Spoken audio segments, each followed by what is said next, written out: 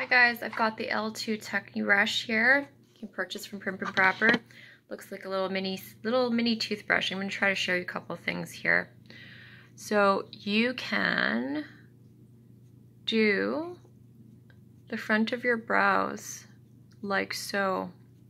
So you are able to apply color while still making it look natural and brushed out.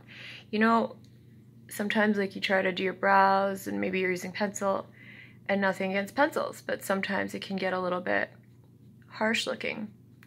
This brush enables you to deposit exactly as much color as you want without it being too overdone.